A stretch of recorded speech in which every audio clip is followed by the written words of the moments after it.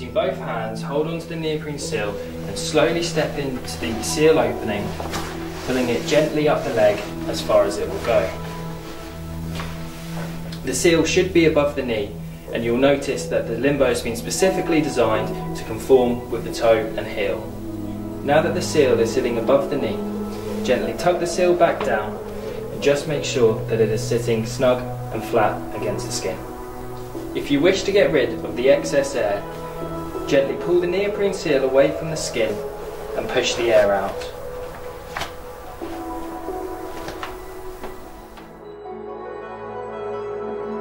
To take the LimbO off, simply reverse the seal all the way around and slowly slide off the leg.